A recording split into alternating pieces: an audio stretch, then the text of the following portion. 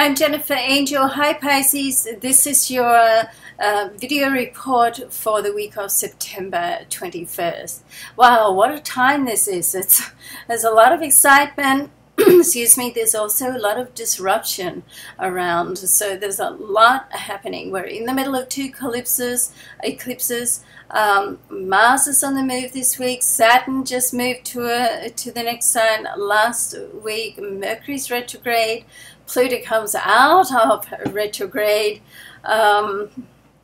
So there's a lot of activity. So let's go through it. So the lunar eclipse, it's a full moon lunar eclipse. It's a full eclipse, so it's pretty intense. It's also super moon, so it's more than intense. It's got an added punch to it. It's sitting in your area of money and possessions. So the moon is there, and the sun is sitting in your 8th house, which is another monetary area, but it's an area where people can step forward and give you support in some way with money.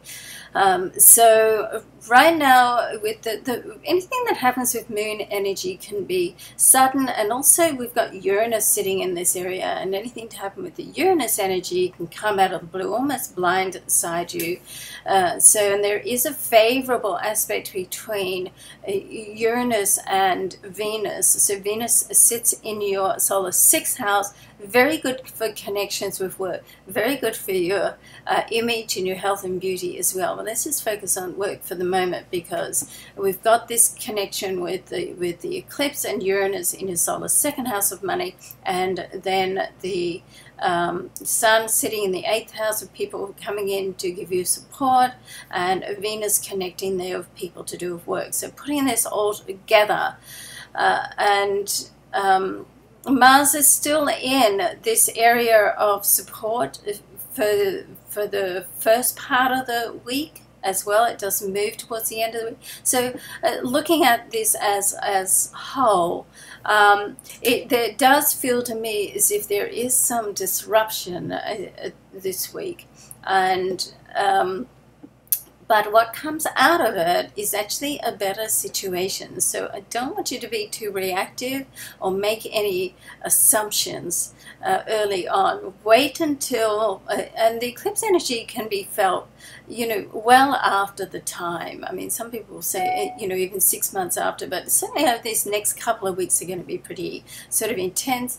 Changes that fall into place can really start to solidify. You want to wait to see what happens, all right?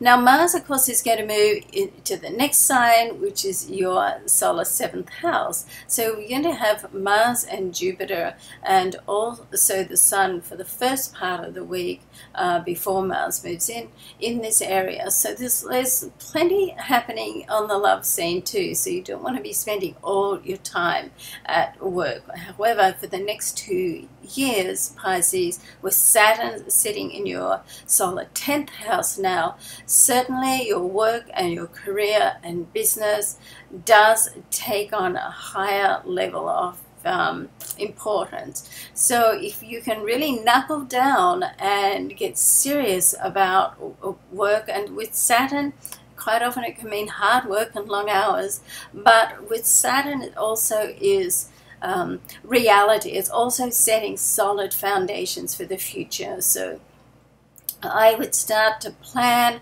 what you want to achieve in the next 2-year period.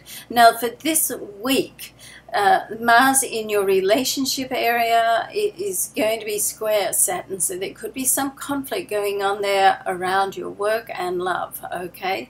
So you're going to have to try to be all things to all people. Not always an easy job, but if anyone can handle it, you can. Pisces, you can smooth that over.